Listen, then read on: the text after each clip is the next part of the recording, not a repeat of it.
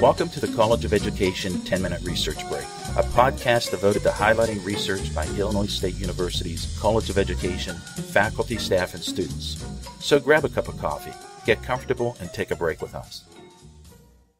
Hi, I'm Tricia Class. Today I'm talking with Mark Zablocki, professor in the Department of Special Education. He teaches courses related to diverse learners, collaboration in teaching exceptional and diverse learners, and measuring student academic and social behaviors. The article we'll discuss today looks at ways that schools can help reduce the school-to-prison pipeline for students. Welcome, Mark. Thanks for talking with me. Thank you, Tricia, for having me. Your article introduces readers to a paradox and the effort to create safe schools. These schools, in turn, have exacerbated problems for some youth with disciplinary problems. Can you discuss this in more depth? I think the link to this idea of schools using harsh disciplinary practices can be attributed to zero-tolerance policies, which started in the 80s with Ronald Reagan and drug smugglers. And then in response to school shootings in the 1990s, more school districts started to take this zero-tolerance approach. President Clinton in 1993 signed the Gun-Free Schools Act, which said that under the zero-tolerance policy, students who bring a gun, a weapon, or have drugs to school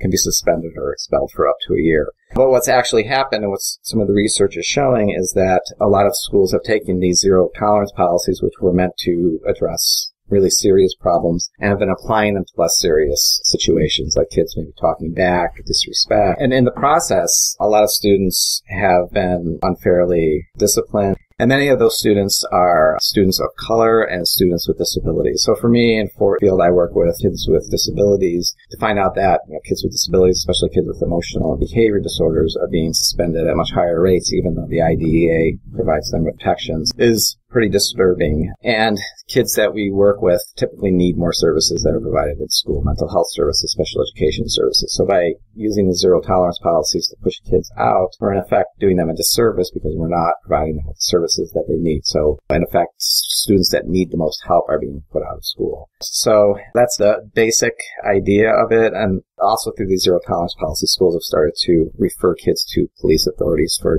fighting or for situations that schools used to handle in-house, which in turn theoretically leads kids to be more involved with the juvenile justice system, or a vicious circle. That's the basic idea. And that's that school-to-prison pipeline. Right. So kids, if they're suspended from school, either through a police referral or through being out in the community where they're more exposed to risk factors in the community that might lead them to get into trouble, that's the idea behind it.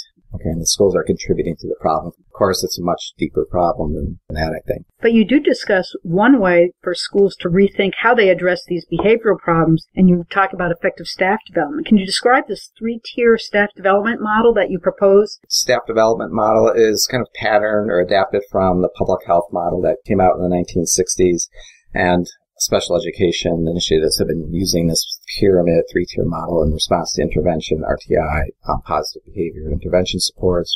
So Simone Gonsolin, one of the authors who has a wealth of experience, took this model and said, well, why don't we look at how we can apply this to staff development? So what we have is, a pyramid with three tiers. The first tier is usually this universal tier. And one of the things we talk about is that at this universal tier, the focus would be on connecting school staff to the community.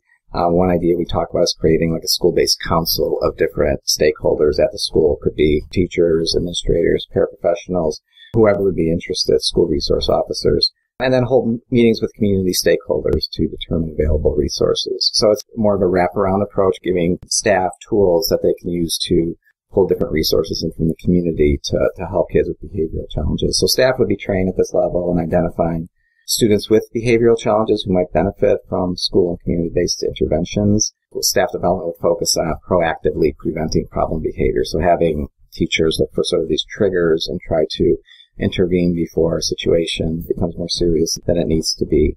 Also, at the schools are encouraged to develop some sort of school-wide behavior plan. It could look something like a positive behavior intervention support, but that's developmentally appropriate and culturally relevant to the students that they're serving.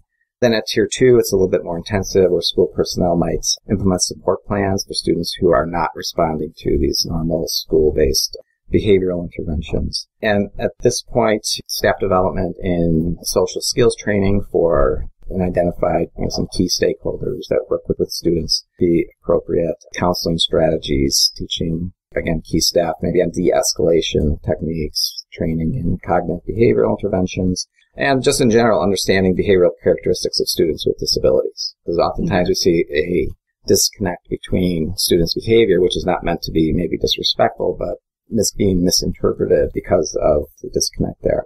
And then the third tier is more of an oversight, maybe to involve a crisis team. Schools should have a crisis team to develop, with any potentially dangerous situations, not just that, but maybe school fights or if there's a gang fight that might happen. Would also sort of be an oversight for the tier 1 and 2, and to kind of make sure that those supports that are in place at those tiers are working properly and people are putting them into place and then communicate and try to fix problems. So it's a crisis team and oversight. You note in the article that Denver has actually implemented this 3-year plan. What were either some key characteristics of their plans? One key characteristic is they've really taken a conscious effort to change school culture to reflect high expectations for all of their students, to focus on student empowerment, to focus on culturally relevant and child developmentally relevant practices in both academics and behavior. And from this, they've got a set of guiding principles that address student discipline and school safety that are communicated to all staff. So all staff are trained in how to follow these principles. And another strategy related to that is to replace school suspension and exclusion practices with other strategies such as restorative justice, where, say, if a fight breaks out,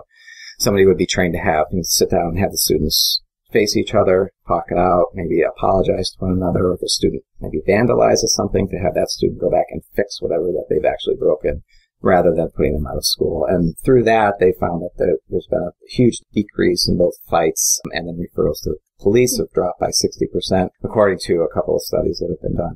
I think the evidence is still coming in. They're trying to determine where it's working and what other things need to be fixed. But they've probably taken the tiered model in a sense and have actually put it into place. Could you share some of the research on this support group, especially in the academic role of a school resource officer?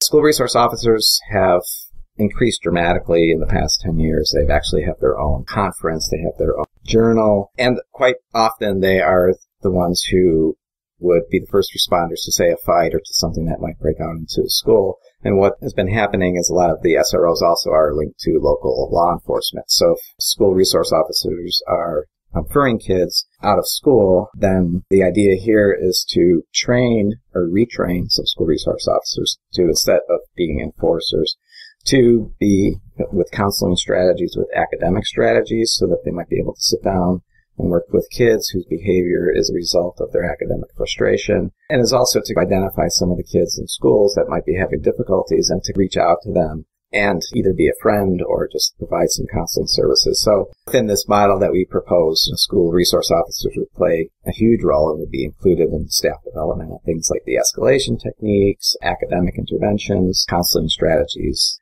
I think that they're just an important part of it, and rather than arming them, I think we're trying to give them some tools that they can use to actually help students. Right, especially with the recent news and asking for armed officers in the schools. And I don't know if they'll get after that. But here's a different look at their role that might be much more positive. Much more positive and much more focused on how can they best help the child. At the end, you provide a nice figure that outlines guiding principles for student discipline, and a lot of that's based on your findings, your research, and practice. What characteristics do you think would have the most impact on eliminating the school-to-prison pipeline? Guiding principles are adapted from research, but also from the Denver plan, and these are some of the principles that they put forth to their school staff. It's such a complex issue that I think one of the first things that might need to be done before this is to have some sort of longitudinal study to show exactly what part schools actually play in this process of quality and societal structures. But with discipline, I think the big characteristics are that schools look at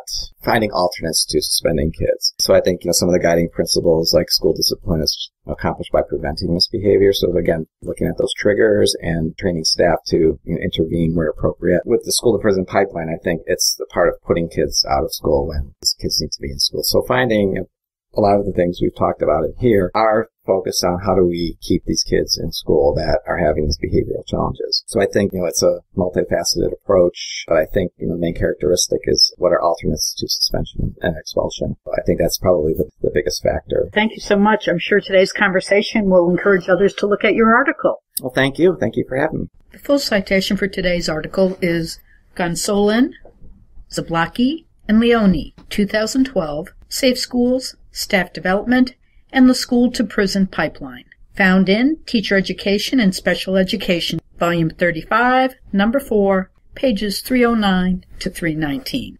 This citation can also be found at the website coe.ilstu.edu/research/podcasts. Join us for future research breaks. This podcast is sponsored by Illinois State University's College of Education, where we strive to assure that all students realize the democratic ideal through our teaching, research, and service to the field of education.